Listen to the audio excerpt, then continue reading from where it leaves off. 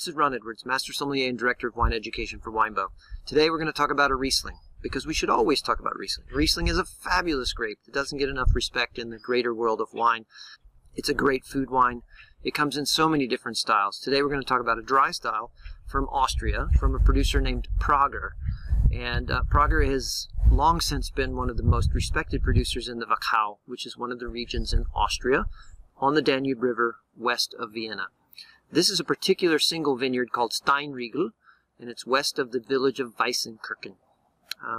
This is a really unique place because it's rare to find a calcareous hard rock soil in a steep cliff in the Wachau, and that's what's going on in Steinriegl. It's calcareous and marble, so limestone and marble mixed together, which give you a very different kind of Riesling than nearby in other kinds of rocks. I know that's sort of geeky, but it's just think about it. Where it grows makes it different. This is a 2019 vintage. It sees nothing but stainless steel aging, so we expect this wine to have lots of bright fruit and beautiful floral expressions and things like that. So let's find out what it's like and go from there. Very bright and vibrant. The first part of the nose is a mix of both herbal flowers and fruit. So it's, or a trio instead of both. So it's, there's a fresh green herb, something like parsley or chervil, alongside of lime and lime zest. And then this definitive rocky, chalky minerality in the nose, almost salty actually.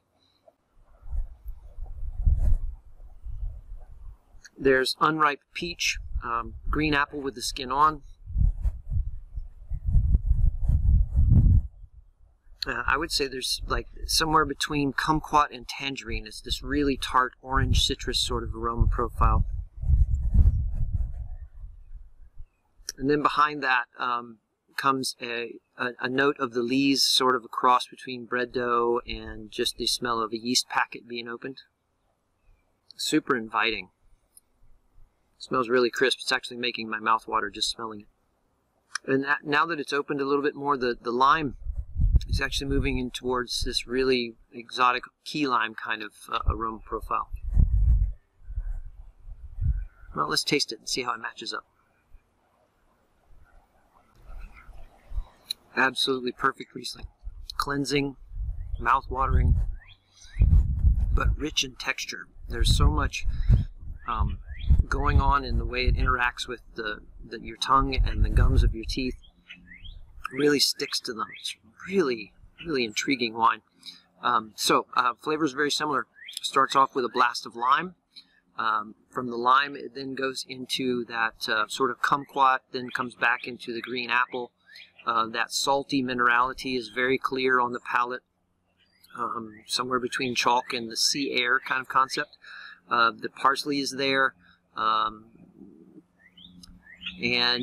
Finally, after all of that starts to subside, we get to that yeasty note that is very akin to toast. So if you're watching this, you're like, I don't know if I really like Riesling. This is a great example to try. If you know you already like Sauvignon Blanc, this wine is perfect for you. It's zippy like Sauvignon Blanc. It's a little bit herbal like Sauvignon Blanc.